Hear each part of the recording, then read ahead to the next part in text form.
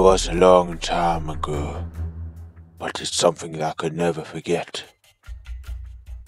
Oh, it all started back in this town where we could develop, could do great things.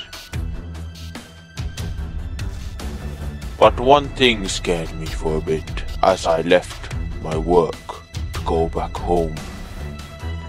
I felt a presence. It was a presence that every human feels when they feel like they're getting stalked by.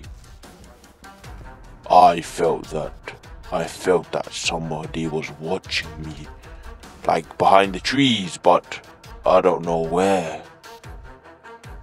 But I ignored it and just kept going. Then I suddenly felt hungry and I was by my uncle's food shop. So I went to him as he was there.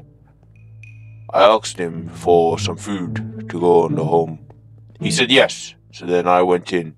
Gladly I found some food and managed to restore my hunger. But then when I went back to my uncle, he told me something that would haunt me forever. He told me that somebody has moved into this town and they had mental issues and loads of breakdowns. He told me to be careful as this person could be very dangerous. It startled me, but I told him to not worry and I would make it home safe. He said okay, but I said don't you worry again. Then I kept going. But then I remembered and I got a ton of fear inside my body. I left my keys back at the office.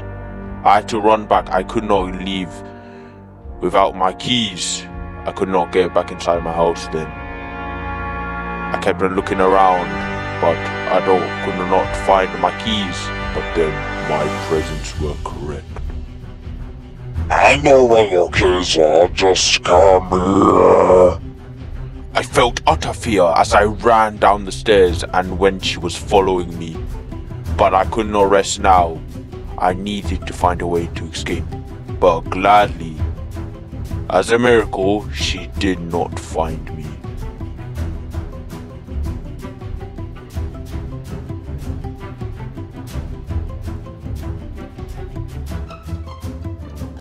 And there you go. So, whenever you know that a mental person is in your town, just stay safe.